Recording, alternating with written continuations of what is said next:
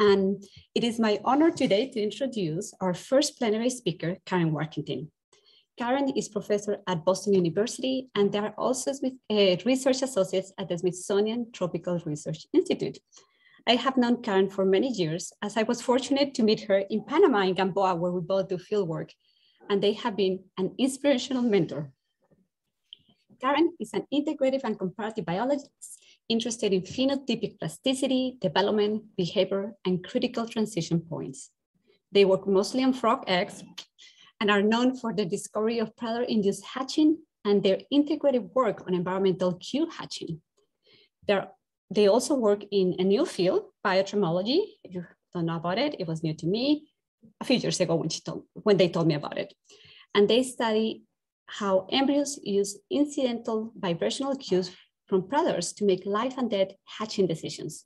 This has been an 18-year-long project, and Karen wants me to highlight that this has been a long collaboration with vibrations engineer Greg McDaniel.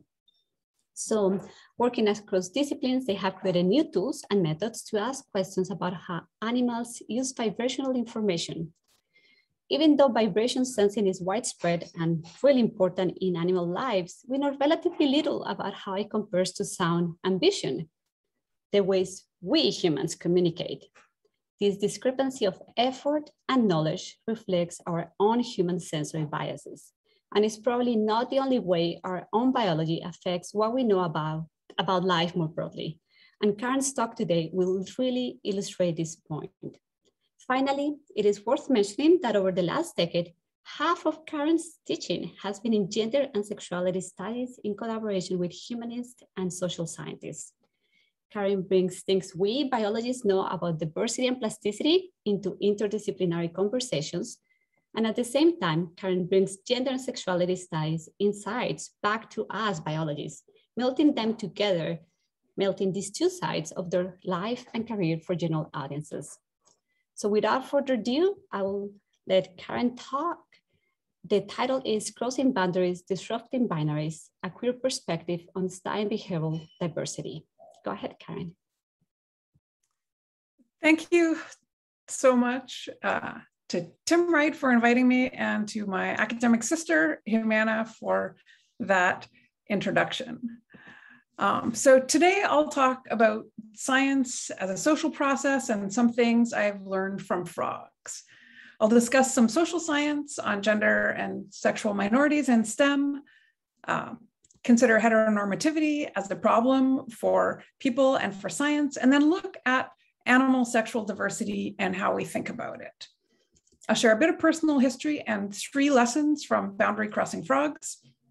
I'll address how gender binary thinking is a self-reinforcing cycle, and discuss how the biology of sexual variation can disrupt binaries, and we can use it to make biology more inclusive and, I think, better. So life is amazingly diverse, and one of our tasks and our joys as biologists is to discover and try to understand that diversity. But a challenge of this work is that sometimes what we know or think we know limits our approaches to things that don't fit our expectations, whether those expectations come from scientific knowledge, from life experience, or even our own biology as humans. And as Jimena said, our relative knowledge of visual, acoustic, vibrational communication probably reflects human biases more than their importance across life forms in general. And if we were hermaphrodites, we would likely be less attached to essentialist binary thinking about sex and gender. So observations of unexpected variation sometimes raise questions that generate new research directions that can overturn established knowledge. And I'll show you some examples from our work with frogs. And often that variation is not new, and indeed others had seen it before, but they saw it from a different perspective. And this is one of the reasons why diversity in science is important, because different people with different identities and different life experiences notice different things, ask different questions, and pursue different research. Moreover, interacting with people who are different from ourselves improves everyone's thinking in multiple ways. And this benefits both majority group members and minorities. So all aspects of human diversity matter for science, but today I'm going to focus on gender and sexuality. So among countries, the legal status of gender and sexual minorities varies a lot, from constitutional protection to the death penalty. ILGA.org keeps an up-to-date list if you want to check the laws in a particular country. And in the US, legal protections vary among states, and they're actively contested. So in 2021, state legislators already broke a record by proposing the largest number of anti-transgender bills in US history. And legal protection doesn't guarantee equality. So despite it, LGBT employees are underrepresented in STEM-related US federal agencies by about 18 to 20% compared to the population at large, and 13% compared to non-STEM federal agencies. And those employees also report lower workplace fairness and job satisfaction than straight colleagues in STEM and LGBT employees in non-STEM agencies. Indeed, LGBTQ professionals in STEM face systemic inequalities. So in a recent survey of 21 STEM professional societies, LGBTQ respondents report more career limitations, social exclusion, harassment, and professional devaluation than their heterosexual cisgender colleagues. Moreover, these negative experiences were associated with a greater incidence of health problems and the intent to leave science. So sexual minority students leave STEM fields at disproportionately high rates. A study of over 4,000 STEM freshmen found that as seniors, 8% identified as sexual minorities. And compared to heterosexuals and controlling for things like undergraduate research experience, those sexual minority students were almost 10% more likely to have left STEM than expected. And this attrition rate is higher even than for female students. So one thing that makes science less welcoming to queer folk is heteronormativity. This is the routine assumption of heterosexuality and associated behaviors, family structures, life history traits, etc. It tends to make certain kinds of variation invisible, while visible difference is queer or odd and needs explanation. Meanwhile, normative traits are naturalized, unquestioned, and unexamined. And of course, the concept of normativity does not just pertain to sexuality, it's generally relevant for social inequalities. So for instance, my whiteness as a professor and as a plenary speaker is unremarkable. So cisnormativity is a parallel term for the assumption and naturalization of a binary division and conventional alignment of gender identity and sex. And so obviously heteronormativity and cisnormativity affect how we see or don't see queer families. So for instance, Undine is not obviously recognizable as my partner in most contexts, but also affects many other families. So in general, Brad is easily recognized as my brother, but Peter is not, and I have to tell people. So heteronormativity can affect our observations of other species, what we notice, what we record, and how we interpret what we see.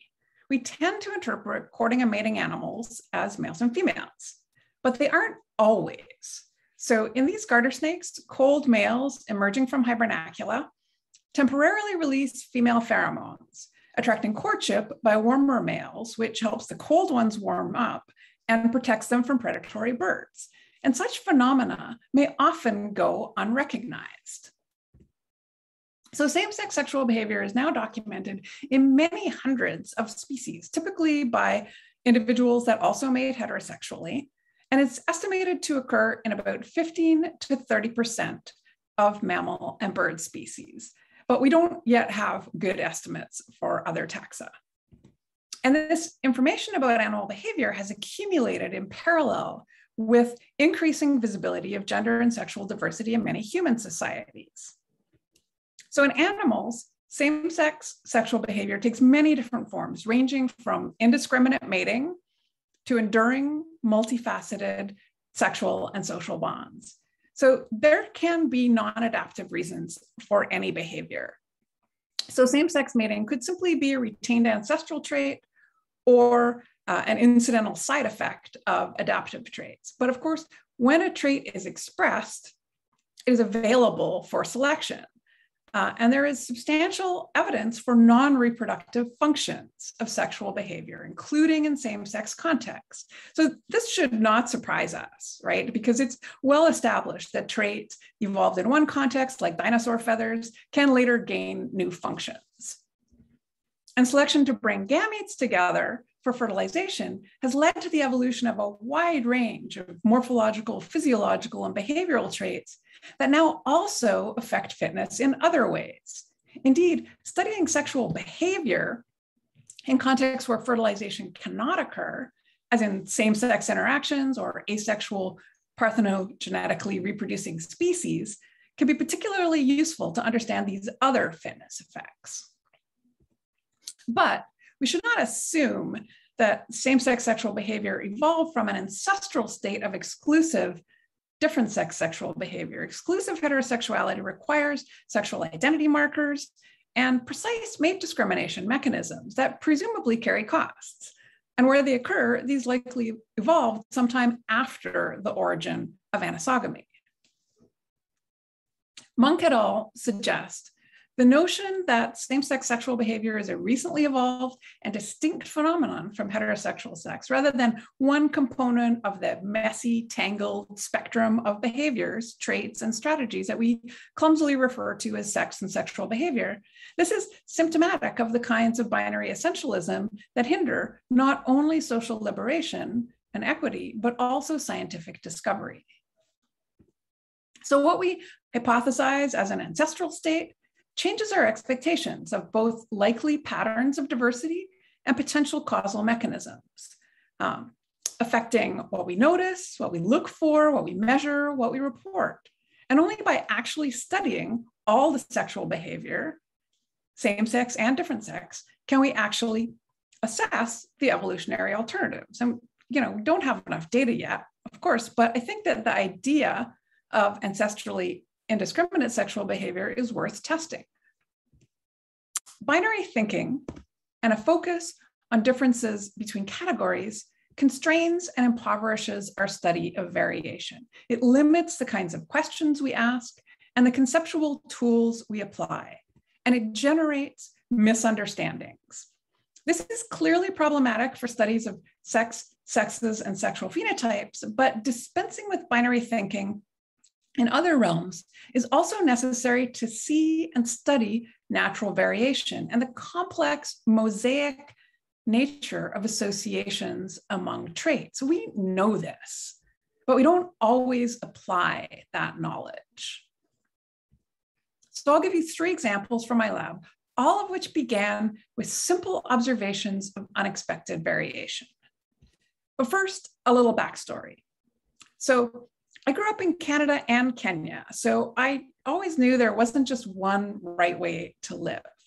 And I figured out my queerness as a biology sophomore. I started taking women's studies courses and I became a feminist and a queer activist. But there was no space for those ideas at the time in my biology classes, and I understood sexual diversity to be a kind of peculiar human thing with no parallel in other animals. I considered grad school in women's studies, but really wasn't much more queer friendly than biology, and I didn't like working indoors. So I continued working as a naturalist, and I loved teaching people about nature. And I particularly loved working with snakes. Their alien elegance and misunderstood nature appealed to my queer sensibilities. So thinking maybe I could study snakes, I went back to university and I took the herpetology course that had not fit into my undergraduate schedule. I learned about reproductive mode diversity in frogs, which basically blew my queer Canadian mind. I had no idea that range of variation was even possible in one vertebrate order. Wow. In Canada, frogs just put their eggs in the water and go away. But in the tropics, frogs have an amazing variety of ways to reproduce and live their lives. And looking at my career now, that lecture was probably the most impactful hour of my life, right? And it gave me a path to continue in biology. Okay, so herpetology unites a queer combination of creatures, but the weirdness of the mix seemed to me, potentially, to make space for diversity of thought as a kind of interdisciplinarity internal to the field. So I did my master's with Richard Wassersug, studying behavior in a morphology lab and tadpoles in a medical school, which did not seem odd to me considering my personal life. And I published this work in 1992. But before that, I contributed to this book, By Any Other Name, a groundbreaking anthology considered a catalyst for the bisexual rights movement, one of the top 100 queer books of the 20th century. And I used a pseudonym because I was applying to PhD programs in the United States, and US immigration was denying entry to queer activists. Okay, so I went to the US, to Mike Ryan's lab, to study the behavior and integrative biology of tropical frogs. But I actually hadn't thought about the fact that everyone else in the lab was studying sexual selection. How males compete for females, and females choose males to mate with. And I did not want to make frog heterosexuality the focus of my PhD work. I was more interested in matters of life and death, and I wanted to focus on early life stages so the sex of my animals would be unknown and irrelevant. So I went to Costa Rica looking for a frog and a question for my research. I was introduced to the beautiful red-eyed tree frog, which lays terrestrial eggs on leaves over pond, and then at hatching, their tadpoles fall into the water. And I started monitoring egg fates at this pond. All the little pink flags mark egg clutches. And what I saw was snake predation, a lot of predation. And I also accidentally bumped a well-developed clutch, and I saw a few embryos hatch. It was quick. Thinking about this, I came up with the hypothesis of adaptive plasticity and hatching timing. I thought maybe embryos use hatching to escape from snakes, but maybe predators in the water select against early hatching if less developed tadpoles are more likely to be eaten. When I presented this hypothesis at a conference, some senior colleagues were very skeptical. They thought it was impossible for frog embryos to escape from a snake by hatching, and impossible for a few days of development to affect tadpole survival in the water. At the time, there was a conceptual distance between how we thought about eggs as passively developing propagules that didn't really do much, versus larvae, which were active behaving animals interacting with their environment.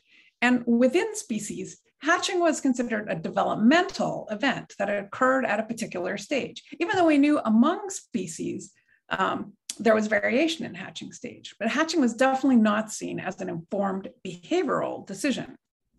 Well, I didn't quite see this dichotomy, so I tested my hypothesis of plasticity. I set up egg predation experiments using captive snakes. I monitored for escape hatching at the pond. I surveyed for tadpole predators, and then I set up experiments to measure hatchling survival. Then I submitted my results for publication. One reviewer wrote, "Every herpetologist knows that if you jiggle well-developed frog eggs, they hatch. It doesn't mean anything." They seemed to think snakes were inadvertently breaking already weakened egg capsules partway through a slow hatching process and releasing the passive embryos. I'd simply made a trivial misinterpretation. Okay, so just so we're clear, this is what escape hatching looks like. The snake jiggles the clutch as it feeds, creating these vibrational cues. Watch this embryo.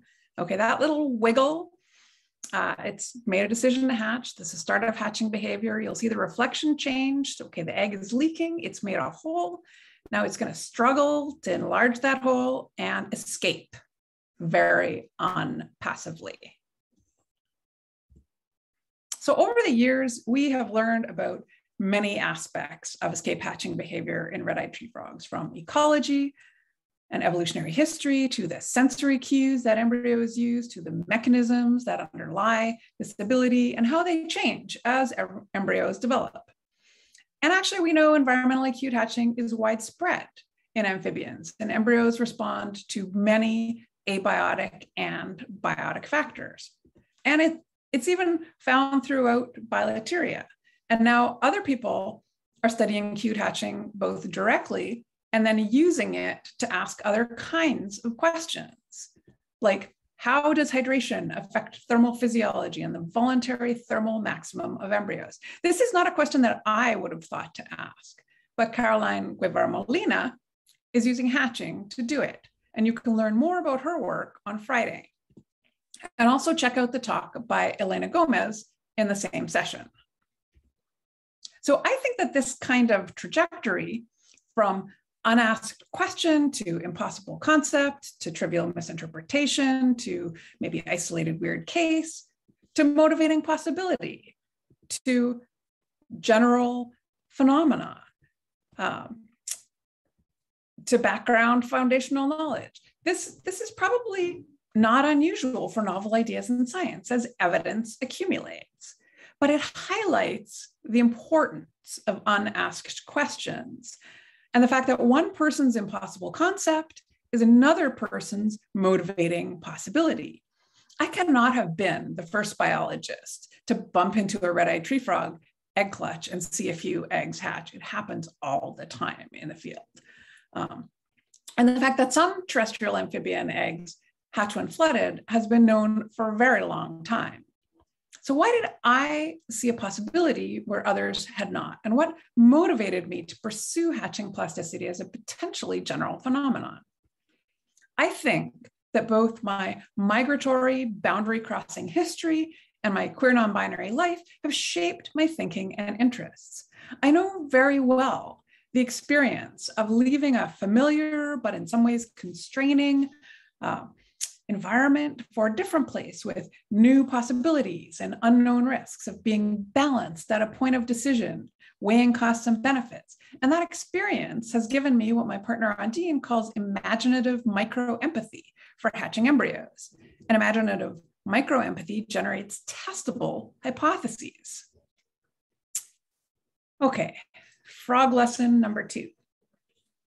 My first PhD student, Justin Touchon, worked on hourglass tree frogs in another frog lineage that independently evolved terrestrial eggs that they hang over ponds and swamps. And for context, terrestrial frog eggs evolved over 50 times from ancestrally aquatic eggs.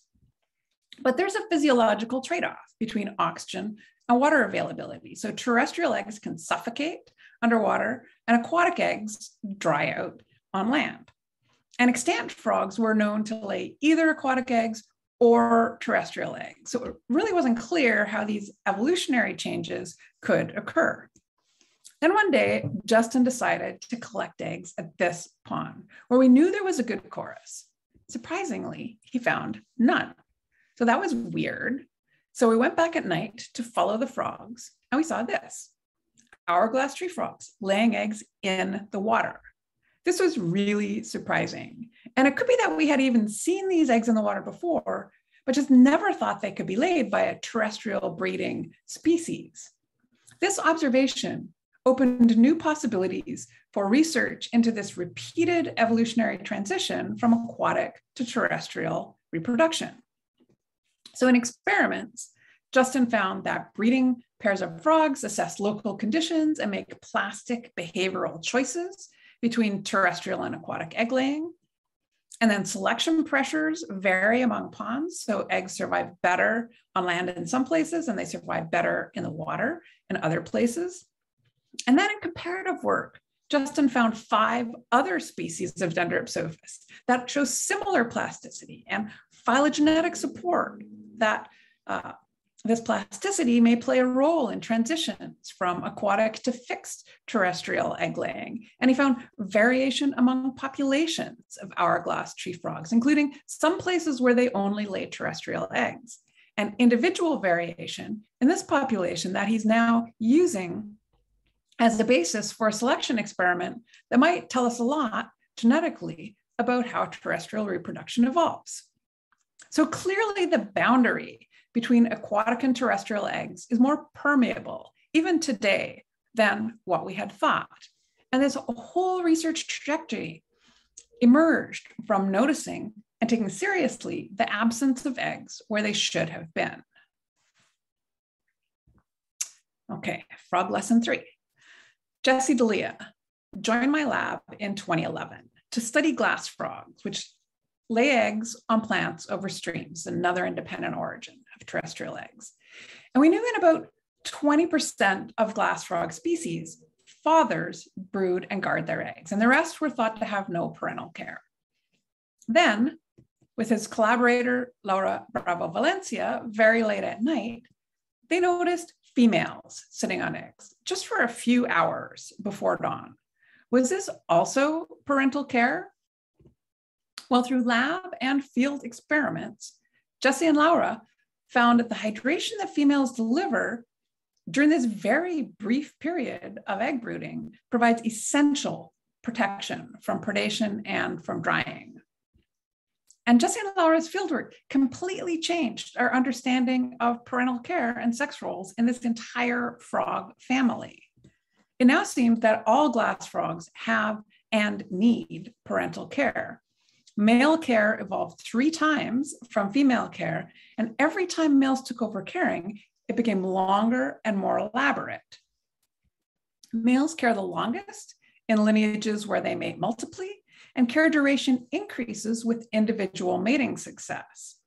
So minimalist maternal care and elaborate, extensive paternal care runs counter to conventional sexual theory, which works better for mammals than it does for frogs, or fish, or insects. And the variation in glass frog parenting and repeated transitions offer great opportunities to ask new questions. So for instance, Jesse and Laura found that different suites of parental traits are functionally equivalent. And they argue that egg clutch phenotypes may provide a general mechanism for parental coevolution across the sexes in species that only have uniparental care. So Jesse and Laura were not the first people to see a female glass frog sitting on a newly laid clutch, but both the normative expectation that parental care lasts longer than a few hours and the prior knowledge that glass frog fathers care for eggs likely caused others to dismiss such observations as trivial rather than do the work to test the function of this behavior. We now think care occurs in 10 to 20% of frogs. It's super diverse and evolved many, many times, creating fantastic opportunities for comparative work. Male, female, and biparental care are all widespread, especially in terrestrial breeders. Male care evolved as often as female care, and there's no sex bias in care duration or level of protection. So looking at this, the idea that anisogamy somehow leads to female care seems empirically unconvincing. So these examples from my lab illustrate the value of following up on weird observations, particularly those that may disrupt binaries and reveal variation across what we thought were categorical boundaries. Feminist neuroscientists describe a gender binary cycle in which a biological essentialist view of gender, non-egalitarian binary gender ideology, and gender-based labeling and sorting are all mutually reinforcing. Linguists have shown that categorization actually changes our perceptions. Developmental psychologists have demonstrated that sorting the environment, even using arbitrarily assigned t-shirt color markers, generates cognitive biases. But an essentialist binary view of gender is built on a binary view of biological sex that actually conflicts with our understanding of both evolutionary and developmental variation. So learning just a little about reproductive diversity helped me to stay in biology decades ago. Today, I think biology has a lot more to offer queer folk, gender and sexuality scholars, and people interested in human diversity more broadly. So we need to stop treating males and females as fundamentally different kinds, even as a shortcut, and study them as different phenotypic expressions of shared underlying potential. So this is abundantly clear for hermaphrodites or species with environmental sex determination, But transitions between sex determination systems are common, and environmental reversals of genetic sex reveal hidden developmental capacity of individuals and allow new sexual systems to evolve. And just as sex change is an active process, so is sex stability. Gonad identity is actively maintained, and repressing a single transcription factor in adult mice can cause ovaries to change to testes or vice versa. We think of anisogamy, a gamete-sized binary, as the most fundamental sex difference, and that works for most animals, although some have very large sperm. But anisogamous sexes evolved multiple times, and in other lineages, the size binary can be somewhat less stable. Gorlick et al. Found no universal criteria for distinguishing females from males, not within each origin of sexes, and definitely not across all the origins of sexes.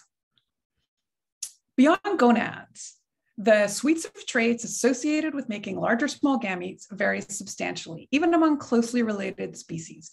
Males, females, both or neither may express weapons, ornaments, or parental care. Cross-sexual transfer of trait expression by genetic or environmental effects on the mechanisms of sex-specific trait expression generates new trait combinations. And following West Eberhardt, I think this is a common but neglected form of phenotypic recombination. It's probably as important for evolution as duplication or deletion or heterochrony. And the modular hierarchical asynchronous development of different sex traits facilitates mosaic expression of combinations of ancestrally male and female traits as a part of endosex variation, intersex development, and evolutionary cross-sexual transfer. Intraspecific variation in sexual phenotypes from common sex-limited alternative morphs to rare developmental variants reveals such mosaic recombination and the developmental diversity that enables evolutionary change. So in humans, sexual development, even at the most basic level of genetics, gonads, and genitals, is also complex and variable. So not all people fit clearly into male and female categories. This variation is a spectrum or a multivariate mosaic, and there's certainly debate about who and how many people count as intersex, but the current best estimate is about 1.7%, meaning intersex people are more common in the US than females over 5'9" and about 13 times more common than those my height. So from frogs, we know that many human-made chemicals can affect endocrine systems, alter sexual development, and impair reproduction. And the prevalence of these chemicals is a serious environmental problem. But frogs can also show natural sex reversal, generating sex-typical phenotypes unmatched to genotype. And intersex frogs also occur in uncontaminated contexts. Moreover, phenotypes considered intersex in one species may be typical in another, such as the female ovotestes that characterize at least 8 species of moles. Such phenotypes may be neutral or maladaptive in one species or one context, and adaptive in another, as argued for moles. So our understanding of the diversity of sexual phenotypes in nature and people is increasing, but there's still a lot to learn. We don't know how future discoveries will change our knowledge, but we do know that sometimes what we think we know is wrong. And some unasked, perhaps unimagined questions will be transformative. Oversimplifying sexual biology strengthens socially and scientifically harmful binary sex and gender essentialism, and likely contributes to the attrition of gender and sexual minorities, and probably even cisgender heterosexual women from science. Studying and teaching the variation and complexity inherent in sexual phenotypes can help create space for diverse perspectives, and working together across all of our differences can generate new insights and help us discover more of the amazing diversity of life. Okay, I'd like to thank my students and collaborators and colleagues across disciplines for expanding my thinking and my world and all of the work that we've done together. I thank my mentors and advocates, my biological and chosen family, and funding agencies for their support. I thank you all for listening. I'll leave you with a quote from Janet Leonard, and I will be happy to answer questions.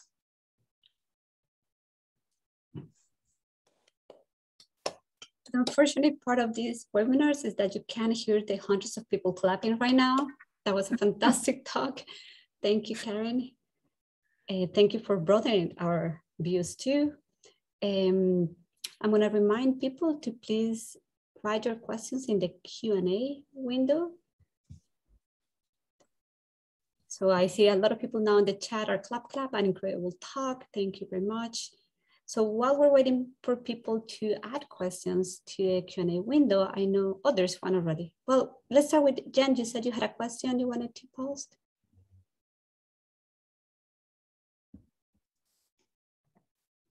Sure, so great talk, amazing insights. I'm curious if along your journey, there was something that when you would share with others that they found to be most surprising, and maybe that shifted some of your ways of thinking. You shared, yeah.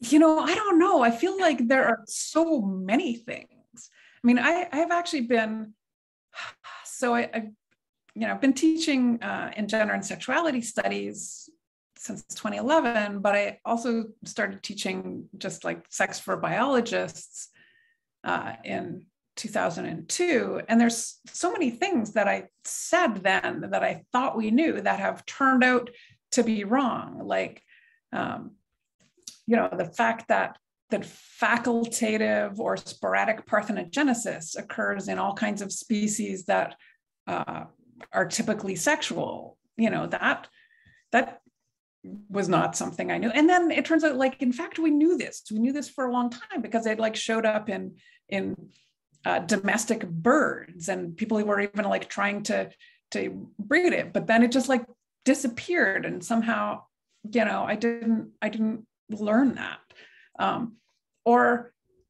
Also when I was starting to teach about sex, there was this idea, I mean, there were books, there were science papers, whatever, on like mitochondria and uniparental inheritance as this like, is this the most fundamental sex binary organelle wars drive, male and female phenotypes apart, all of this.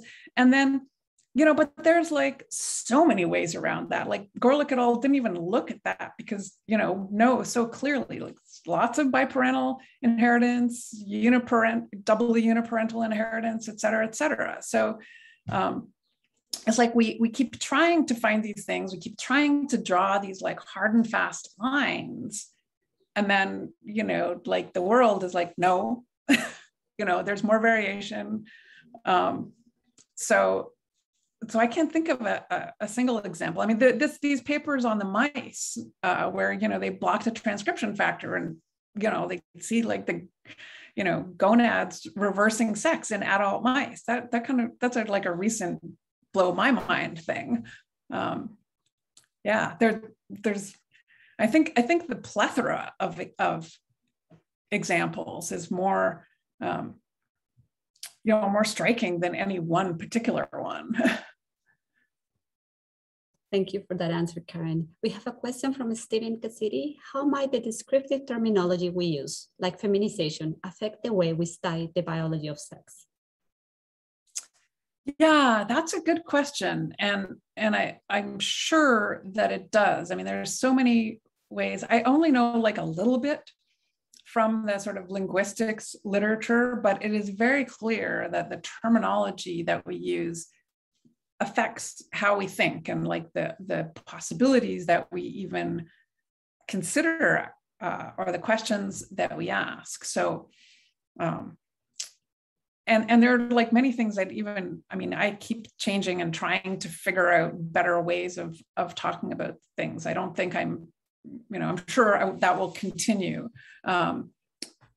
So yeah, I think but definitely when we categorize something, I mean, so like I just changed one of my of my slides right before the plenary, because we're talking about mosaic recombination of male and female traits. I'm like, how are these male and female traits? And then I just added ancestral. It's like, okay, that actually is more correct and more clear, because like, if it's a male trait, but now it's being expressed by a female, is it still a male trait? It's, the language is inadequate. And, of course, language is inadequate in many ways, and we change the language and we make up new terms and we find better ways of talking about things. And then when we do, that lets us, see things that we weren't seeing before, or it can.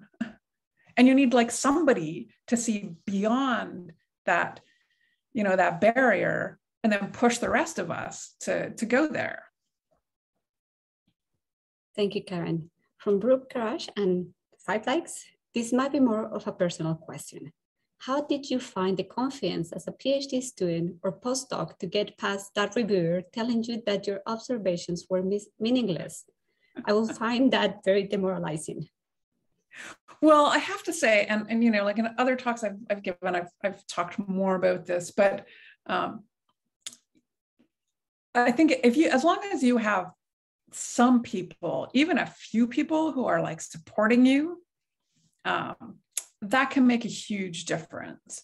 So, if like everyone had thought like that, I think it would have been much harder for me. But I certainly had friends, I had lab mates, Mike Ryan was, not bound by these, perspectives that the reviewers, or, as I said, some senior colleagues who, like later came around once they saw more things. And of course I didn't have videos at that time. And, like the videos really help. But, when I'm there and I'm like watching these things happen, it's very clear to me that, this is not a passive process. And now we have like, we have much better videos even than the first ones. And now it's obvious to anyone, but support networks, even a few people who believe in you or listen to you, are really important. And that is like something that we all can do for our students, for each other, for,